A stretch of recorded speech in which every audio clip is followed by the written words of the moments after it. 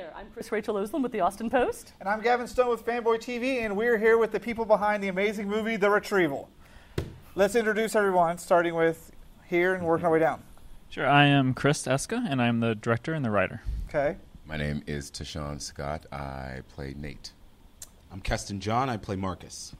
Okay, so really quick, let's tell the audience what the movie The Retrival is about. In a nutshell, it's about a 13-year-old boy during the U.S. Civil War, and he's sent north by his bounty hunter gang to retrieve a wanted man. Okay. Well, watching this film, it's very serious. And usually I don't watch quote-unquote adult movies because we're geeks. We watch stuff with explosions. So I found myself really intrigued by this, but most importantly, the setting. How did you get the feel of the Civil War so almost spot on? It's not easy on the kind of budget we had, but we had a lot of reenactors who came out, and they were just so excited to be a part of a film. Yeah. They lent us all their equipment. They brought horses. They brought period saddles and wow. leather and guns and all that type of stuff. And our production designer, Caroline Carlin, who's from Austin, she also made period buildings and gathered buildings for you? Yeah, she constructed them. Well, with the help of a few other people. Literally. It wasn't just out there with a maker bot. Just kind of put it up with some duct tape and stuff on the inside. You don't see it. It looks good on the outside, but we hope it doesn't fall. That is how it is. Yeah, I think that most of them have fallen since then. So I actually, by training, I'm a historian, so I'm really, really intrigued by films like this. What was your motivation to try and dip into the Civil War for a movie? Well, it's not so much the Civil War. I always have certain themes and emotions I'm going for, and I work backwards from there, and I try and find the best setting, the best characters to highlight those emotions. And so, during the Civil War, there's all these things like war and the end of slavery and just being out in the woods. All these things they highlight the emotions. They kind of squeeze the characters in these difficult situations, and that sort of allows things to come through. So what drew the two of you to want to be in this movie? A casting call. Did you read the script and go, man, I've got to be in this? I actually, I think I sent Chris something a year before we shot. I found it on Backstage. I sent you something in the mail, and then I got a call like a year later or something like that. Like, oh, you have an audition tomorrow for. At the time, it was called something else. So yeah, I was like, okay, yeah, no. And I mean, I had heard about August Evening and the success of that, and when I read it, I was like just drawn to the material. It was like, boom. There was no option. I was very Chris Eska naive, and I got the sides from my agent, and I was like, who wrote this? This is wonderful. This is brilliant. This is something that I definitely want to be a part of.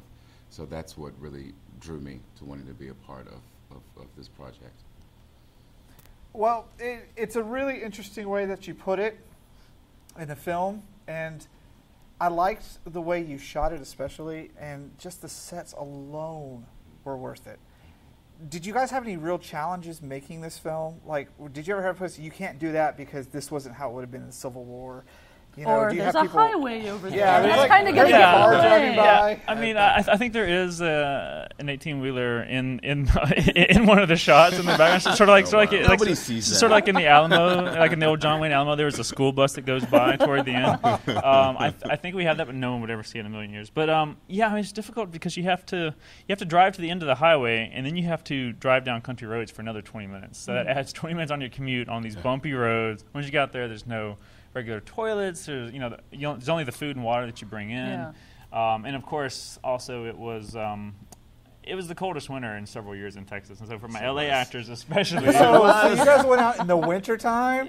There was one. Which there's for actual Texas snow. means they were out there in like 40 or 50. No. It was 19. No, it was cold. There were days when it did not get above freezing. We captured snow on film in Texas. No. In Texas? No. I'm so sorry for you guys being out I'm there just in that impressed that cold. you actually managed to capture it on film as proof there was once snow in Texas. So there's one shot that the snow really showed up, and then all the rest we added digital snow so it would match. Right. Because once it hits the ground here, it's gone. It doesn't exist. Yeah. So had you gentlemen ever actually been out to Texas before? I had never been. Other than driving through Amarillo. No, I hadn't been. What was one of the most surprising things for you? Because there's a lot of stereotypes about Texas. I'm not from here myself, so I was a little bit surprised. Right. What would you say, having spent time in like crazy costumes in the middle of nowhere, Right. was the most surprising thing for you about Texas? How friendly everyone was. That's true. We keep forgetting the whole Vietnamese. Yeah. Everyone Everything just to people. keeps I know. talking to me and just like, hey, how are you? Yeah, you want this? Yeah, sure. Like, no, it was just that surprised me. It's just like, because coming from LA, my neighbor doesn't talk to me. So yeah. Really? Because I always find that weird. Because you can walk around downtown, you probably have seen it. People are talking to you, saying hi. Yeah. They don't It's- care. They it's have no crazy. qualms. But you know, other places we keep hearing, no one Yeah. talks to me. I don't even know who my neighbor No. is. Like you just said. Yeah, walks right by. Hi, how you doing? Who are you? Just walks right by. Yeah. So Had yeah, either no. of you ever worked on historical films before? No. I not. So this was actually a whole, like getting into that kind of, you Yeah. know, old get-up and whatnot, the heavy wool, and Right. it's all completely new to you. Right. So after doing a historical film, will you do another one? Yeah, I would. Absolutely. That's awesome to hear. Yeah. I would definitely. Just not in the cold. Definitely not in the cold Summer weather. historical. You know, put on Yeah. some furs or something. Yeah, something. No, I'm just like. How have audiences been taking this movie so far? Audiences have not seen this movie so far. No one has seen is it this at the any very festival? first debut? Yeah, our world premiere is on Monday. Okay. So at 1:45 on Monday is our first screening. We've had limited test screenings over the past year, and they were very encouraging. Are you nervous at all that people are going to be like, oh, what is this? I'm not nervous. Not because the film is so great, but just because I've been doing this for 15 years. I'm waiting for the reviewer says, it's not series accurate. There's an 18-wheeler right here on this frame. At this time, look for it. What do you think audiences are going to find the most surprising thing about the movie? Well, I guess it'd be good for them to know what it is going in. It's not a war film. You know, it's an emotional drama with elements of the Western genre, with elements of suspense, even a little bit of road movie. So they see the Civil War, they hear history, and they might be thinking, oh, it's going to be sort of a stodgy period. Like me, I'll fall asleep, whatever. Yeah, Right. but no, there's a hook, there's a story. You know, this little boy is sent to retrieve a wanted man, and it's dangerous, and he has a serious choice to make. So why did you send to choose a boy? Well, when you have 13, 14-year-olds, and you're talking about decisions, you're talking about how we're going to be as adults, what kind of person we're going to turn out as. When you capture that 14-year-old boy, and I found the perfect actor. And if you get them at the right angle, they can look like a man. If you get them at a different angle, they can look like a child. And so you see that vulnerability, and you see them. So you see the wheels turning, and how they're making this very important decision. Well, it was an absolutely awesome movie. I hope it goes really well on Monday. And I want to thank you guys and have a Thank great you. time. And Thank come you. back to My Texas pleasure. more often, Yes. just in the Most summer. definitely. I would say not the summer because it gets like 200 degrees. It's royals out Come here. in the spring for those few weeks when it's comfortable. Right. It's lovely in November. Okay. All right. Yeah, All right. lovely in November is a good way to put it.